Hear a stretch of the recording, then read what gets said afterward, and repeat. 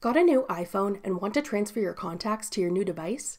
I'm Jessica, and in this video, I'll show you how to transfer contacts from your old iPhone to a new one. Now let's get started. When setting up your new iPhone, you can transfer all of your data and apps, including contacts, if you load a backup of your old device onto your new one. Check out this video to learn how. If you've already set up your new iPhone or want to start fresh with this new device but still want to transfer your contact list, here's how. To transfer your contacts from your old iPhone, open the Contacts app on your old device.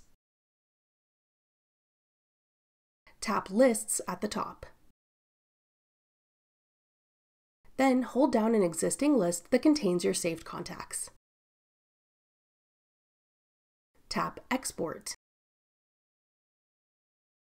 To ensure all data gets transferred, tap Select All fields. Then tap Done.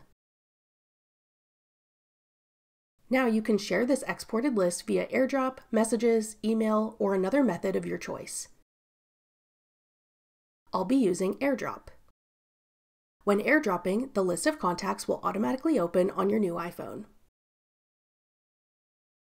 Tap Add All Contacts to import your contact list to your new device. That's all it takes to transfer your contacts list from your old iPhone to your new one.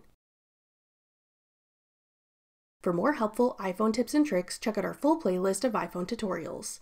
Click the playlist on your screen now to watch. Thanks for watching.